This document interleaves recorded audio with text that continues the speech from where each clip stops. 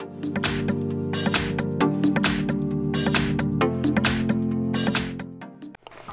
I have Motorola Moto G10, and today I'm going to show you how to enter recovery mode on this device. So first of all, you have to turn it off by holding power key, and after it turns off completely, what you have to do is to hold down combination of keys, power key and volume down at the same time for a couple of seconds like this.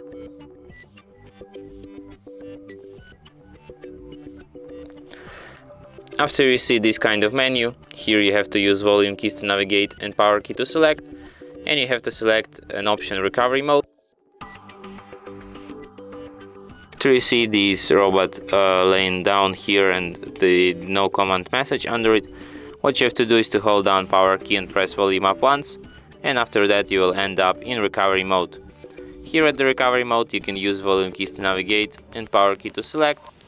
And here you have such options as Reboot System Now, Reboot to Bootloader, Enter Fast Boot, Apply Update from ADB, Apply Update from SD card, Wipe Data Factory Reset, Mount System, View Recovery Logs, Run Graphics Test, Run Local Test, and Power Off. If you want to exit this mode, just select the last option Power Off and turn off your device, or you can select the first option Reboot System Now and restart your device.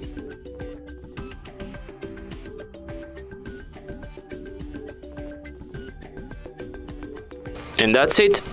Thanks for watching. If you find this tutorial useful, don't forget to hit that like button and subscribe to our channel.